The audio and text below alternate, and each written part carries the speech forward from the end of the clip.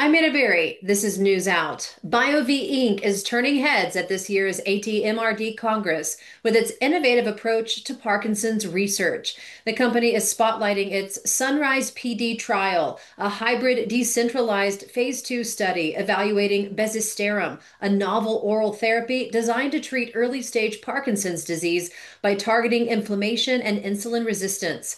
What makes this trial stand out? It's designed around the patient with in-home visits, telehealth check-ins, and digital assessments. Sunrise PD removes many of the traditional barriers to participation, especially for those facing mobility or access challenges.